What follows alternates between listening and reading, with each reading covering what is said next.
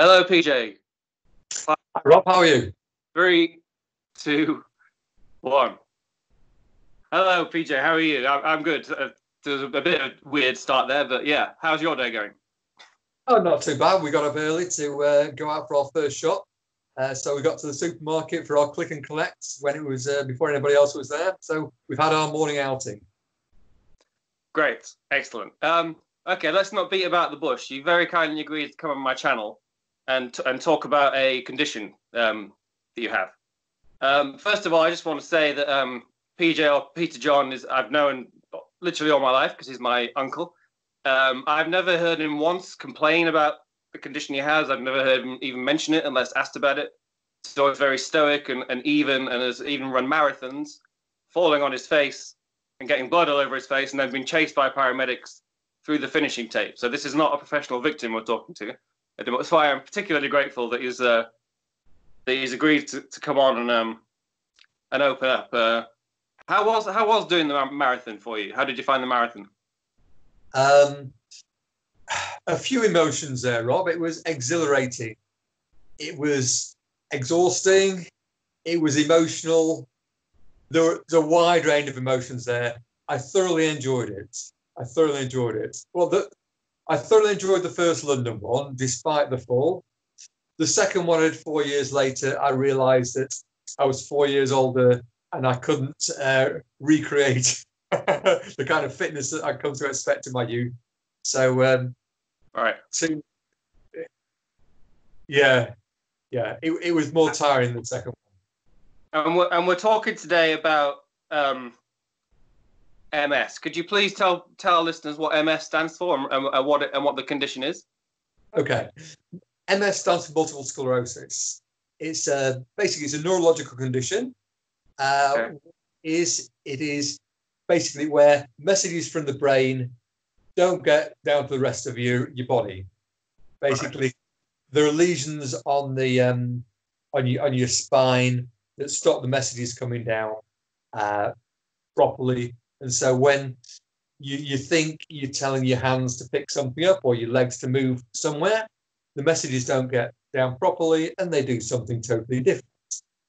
Sometimes you'll have warning of that and you know it's going to happen and you can make allowances for it.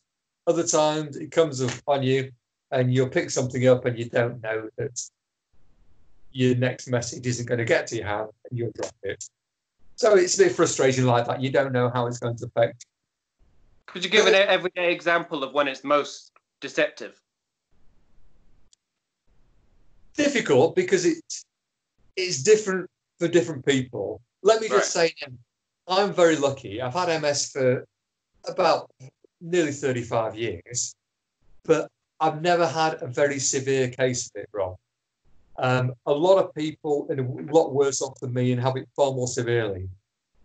MS is not a one-size-fits-all. It's like a lot of conditions, depending on the individual and the strain of the condition, the severity of it. It affects people different ways. As I've been very lucky in the 30-odd years that I've been diagnosed with it, that I've been able to continue a pretty normal life, pretty active life. It's not affecting me that drastically. Other people are far worse off than me, so I don't want to make light of it. Of course. A lot of people are in wheelchairs, limp around a lot worse, on crutches. I thank the lucky stars. People say to me when they hear I've got MS, they say, "Oh, how unlucky, what a shame for you. That's terrible."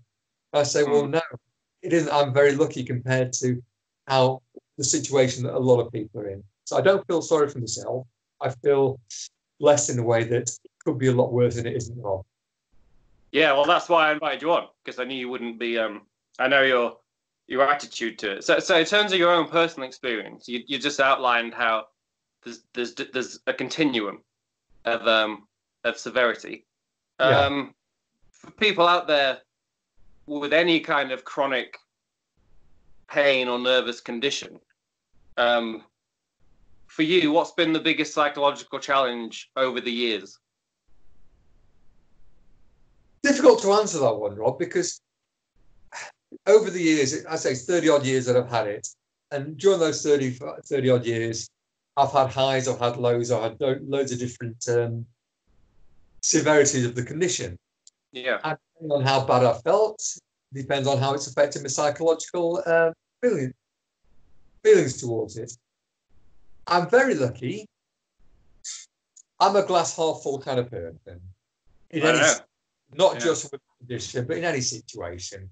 And a lot of the effects of the condition can be psychological. You know, if you think things are going to be bad, then they will be bad.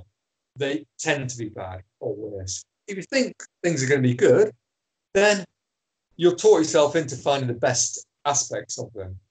So it's at any point during the 30 odd years, no matter how I felt, I've tried to stay positive. I've tried to look at the best things of it. I've tried to think there are a lot of people worse off than me. I know that's not always a good thing to think, but there are. So I think to myself, thank you, lucky stars. You're a lot luckier than most. So therefore, I will be on more of a high. You've got to try and stay positive with any things in life, I think. Not just MS, with relationships, with whatever. If you think bad, then you drift downwards. If you think good, surround yourself with positive people, you tend to be psychologically better off, and through that psychological feeling and physically. Yeah, mind over matter. Do you think having something pulling you down, so to speak, even if it is mildly often, gives you a renewed, constant, fresh appreciation of things? Like, I've got this, but it could be a lot worse. Does that kind of echo in the back of your mind a lot? Yes, it does. But whether it echoes in my mind more than anybody else's, I don't know. And that doesn't necessarily need to be to do with the condition. I think we're all in that situation.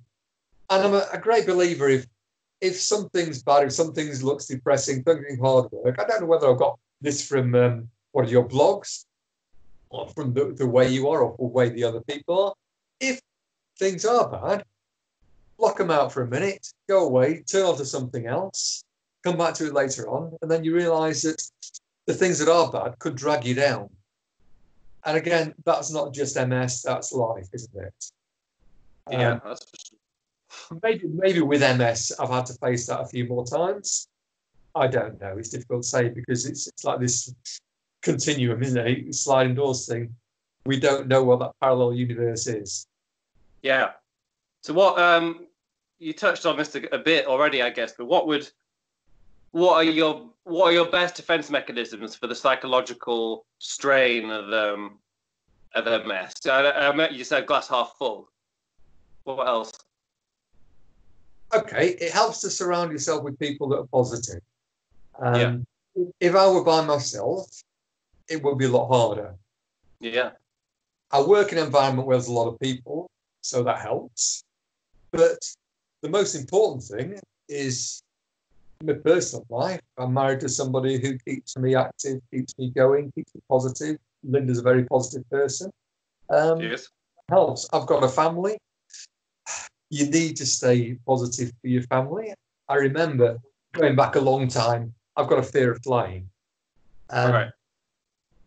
When the kids were growing up, and we've been on planes with them, and I've been a bit nervous when they were young. I can't be nervous because that's going to show to them. So I put on that front.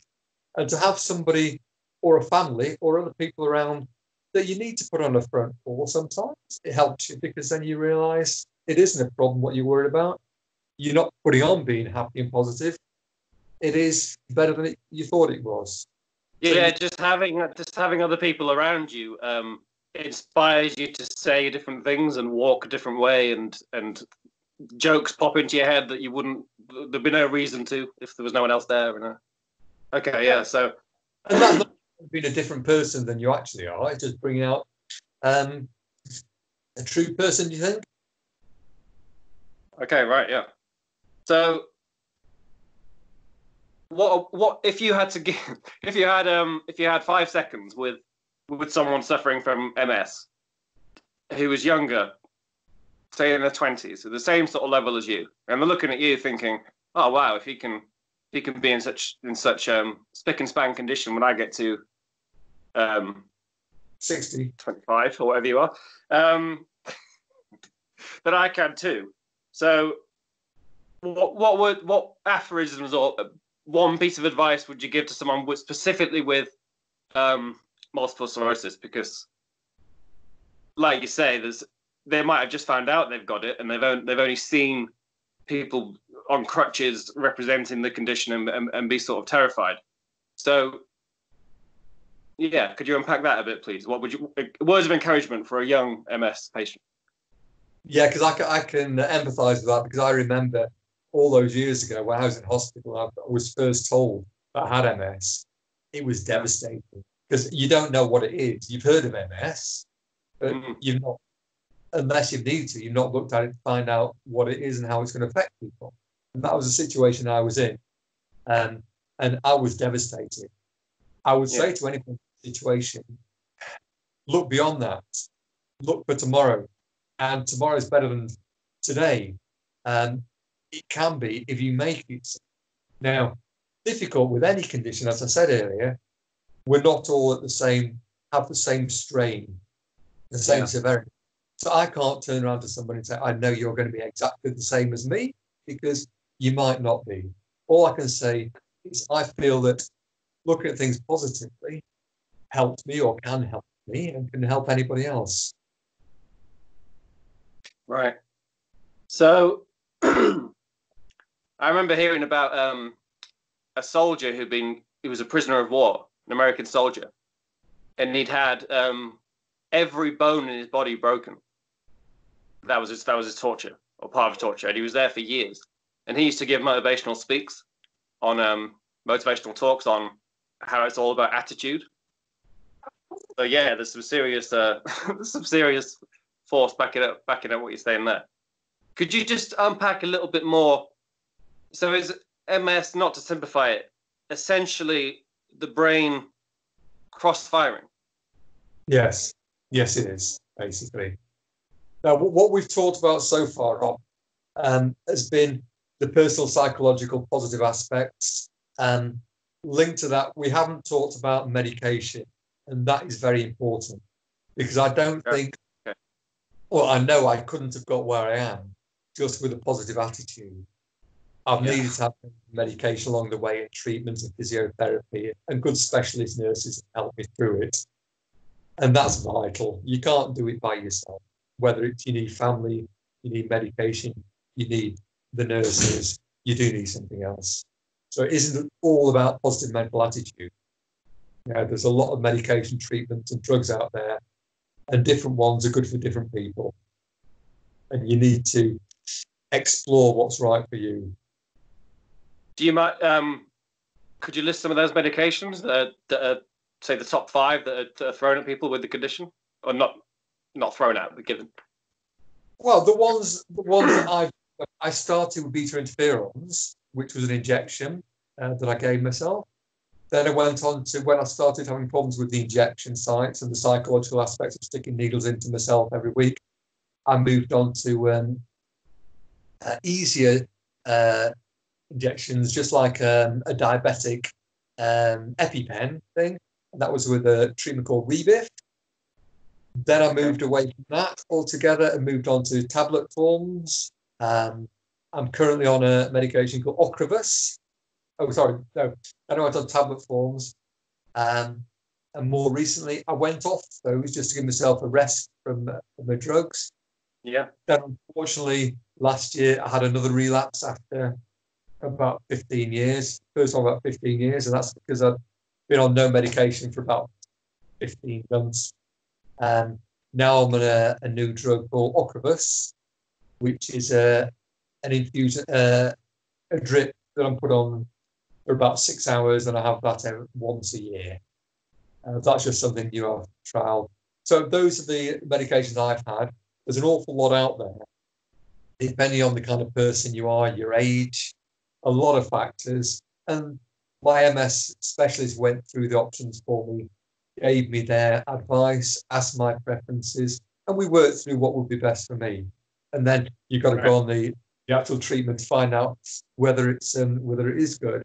As I said before, there's no parallel universe to see whether you'd be better off on something else. You go and you try, and if it suits you, you carry on with it. Yeah, it either works like a charm or gets you sectioned.